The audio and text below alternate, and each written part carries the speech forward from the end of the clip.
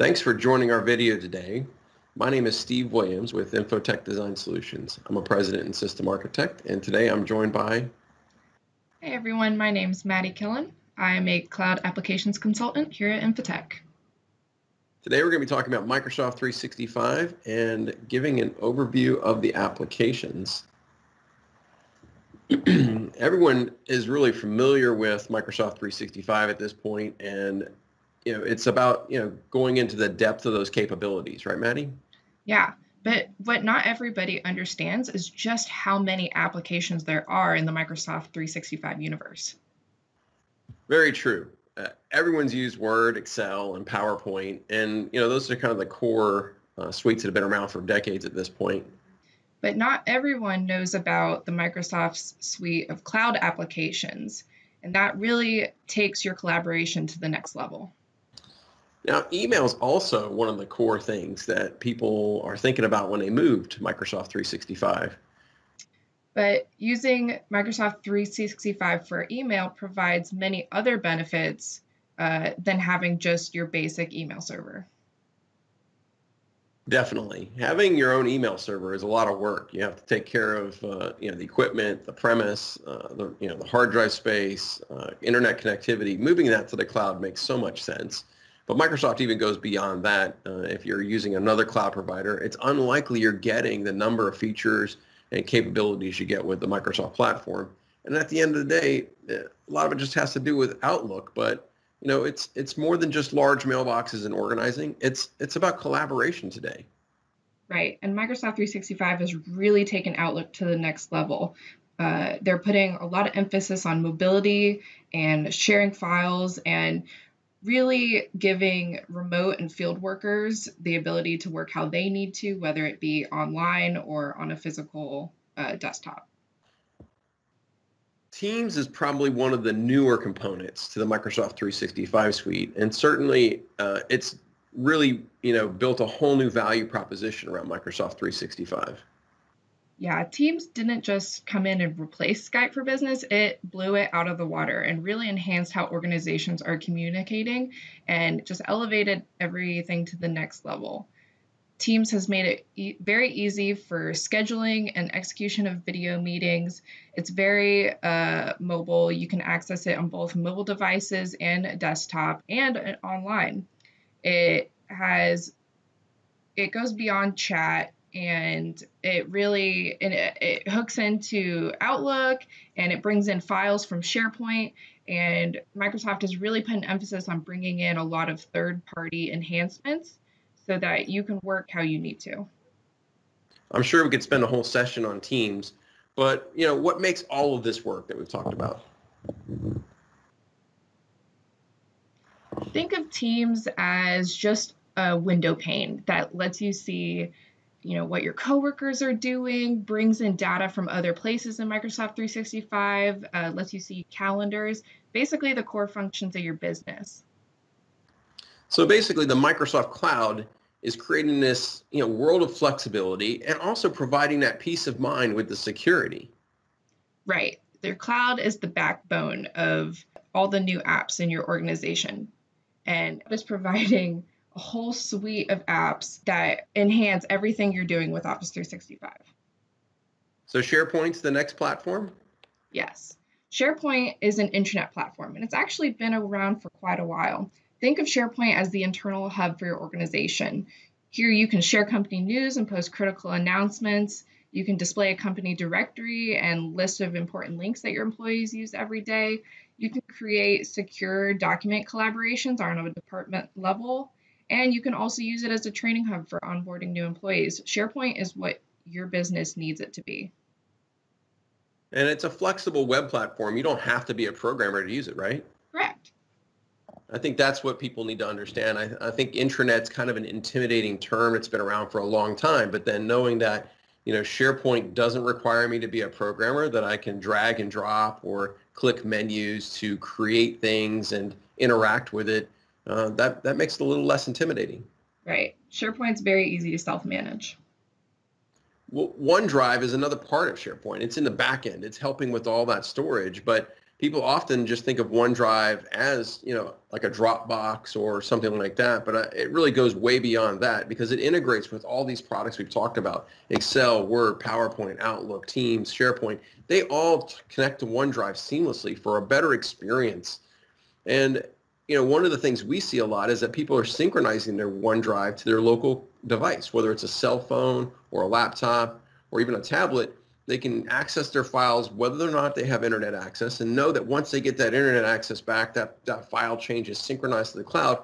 And by synchronizing to the cloud, it's now synchronized to all their other devices that might be connected, whether it's a computer back in the office or another mobile device. Plus, sharing with OneDrive.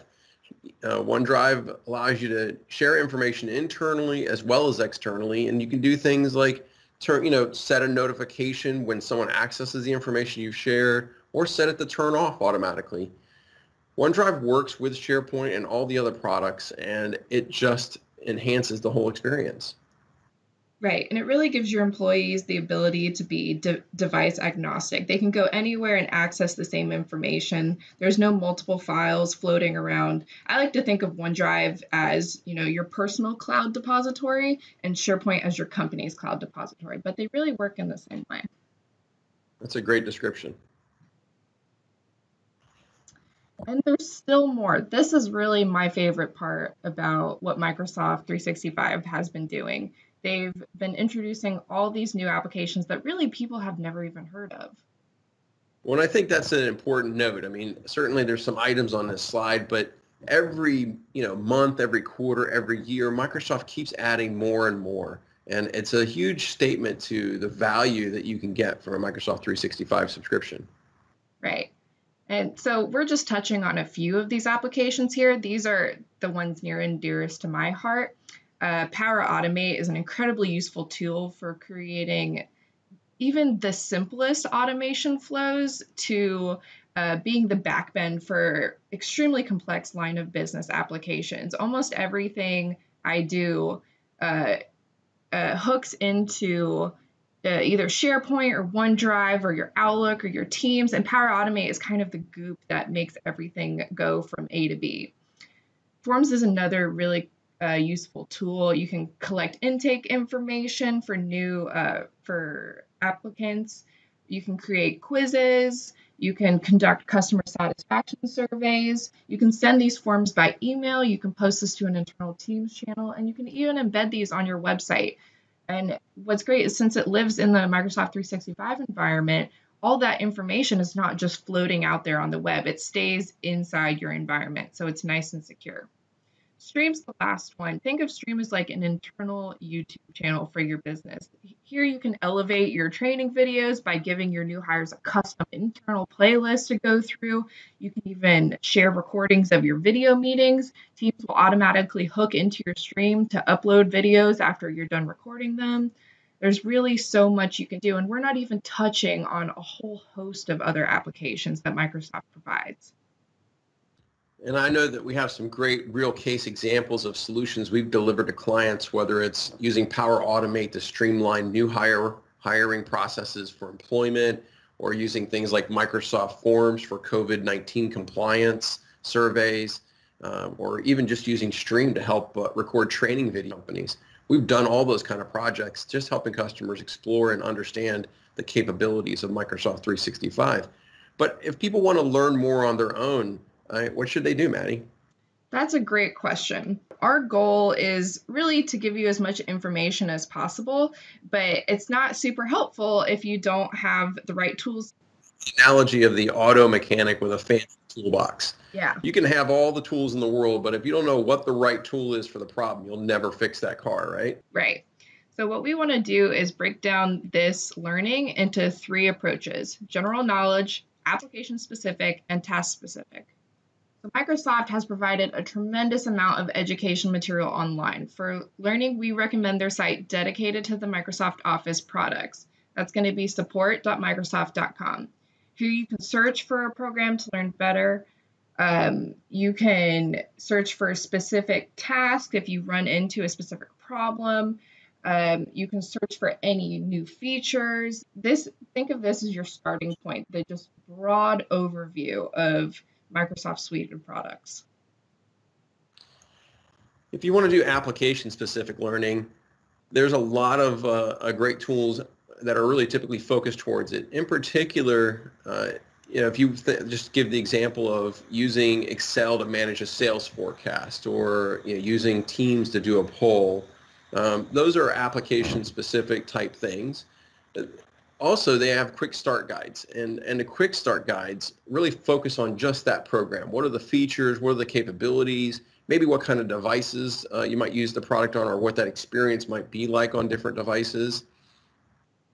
And so we always recommend the quick start guides.